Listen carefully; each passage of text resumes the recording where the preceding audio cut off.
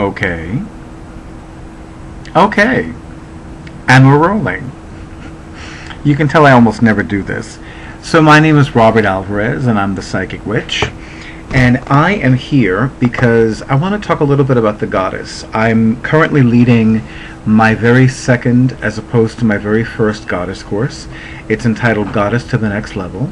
And I've been enjoying it so much. It's challenging, it's fun, it's insightful, and I've been enjoying the feedback from the participants, two of whom participated in my very first goddess course, Goddess Graced Guidance, which was from January 2010 until January 2011.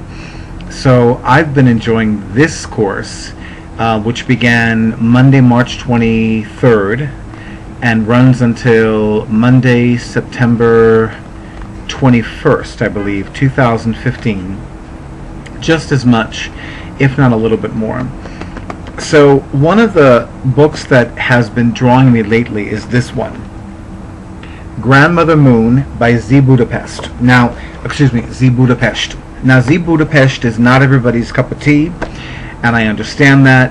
And I know that as someone who is not a woman-born woman, she's not going to let me participate in her courses and workshops. She's probably not going to offer me a reading. I don't know. What I do know is that I've benefited from her works. I enjoy what she teaches. I enjoy what she shares with the world. And I love her energy. She's not everybody's cup of tea, but hey, you know. And she is also an Aquarius who has no problem acknowledging that she was born in 1930. How cool is that? So I love this book because in addition to being a witch, I am more specifically a moon magic witch. When it comes to ritual work and spellcraft, I work with the phases of the moon. The Western astrologer in me works with the transiting moon signs. And of course, there are certain deities, and specifically goddesses, whose energies are very strong during a particular lunar phase, during a particular lunar transit. For example, another book that I love is called Myth Astrology by Raven Caldera, and he asked different goddesses and gods to claim a planet and sign combination. And the deity that claimed Moon in Sagittarius, which is the next full moon sign, is appropriately Artemis, the Greek goddess of the hunt.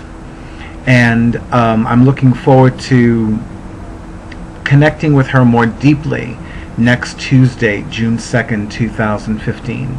By the way, today is Friday, day of Venus, Ishtar, Oshun, Freya, Aphrodite, May 29th, 2015. So that's all for now. Thank you for watching. Bye.